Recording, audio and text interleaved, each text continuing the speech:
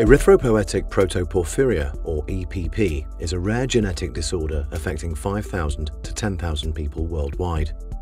Due to a genetic defect, EPP patients have a deficiency in the enzyme ferrochelatase, vital for the production of heme. This causes the body to accumulate a phototoxic molecule known as protoporphyrin 9, or PP9, particularly in the skin and the liver. EPP causes incapacitating phototoxic reactions when patient's skin is exposed to visible light. The light reacts with PP9 molecules in the body, damaging blood vessels under the skin. The symptoms of phototoxic reactions vary. Most patients report intolerable pain or intense burning under the skin due to the tissue damage caused.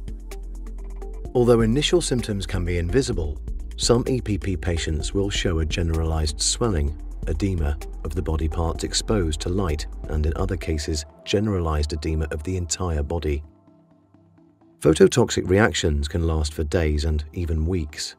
Patient's skin generally remains sensitive to any further light exposure, heat, air movement, such as fans, or pressure for several days after a reaction. During a reaction, skin will dry and over several days may crack or split. Repeated exposure results in scarring. For most patients, outdoor exposure presents the highest risk of phototoxic reactions, although artificial lights, including room lighting, surgical lights, and computer screens, have all been reported to cause phototoxicity. Unique to EPP, patients experience a discomfort or burning sensation after brief light exposure, acting as a warning to avoid further light exposure, known as a prodromal symptom. EPP patients are forced to avoid light exposure or risk phototoxic burns.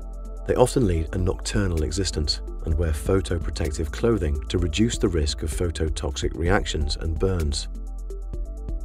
EPP has a significant impact upon quality of life.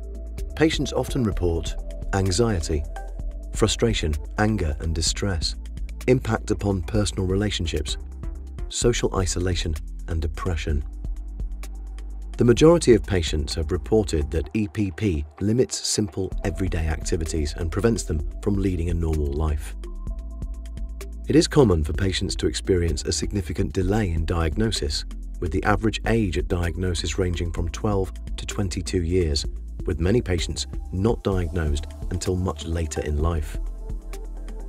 EPP can be diagnosed through biochemical testing to detect elevated levels of free PP9 in blood, or DNA analysis to confirm the genetic error. To learn more about erythropoietic protoporphyria, visit epp.care.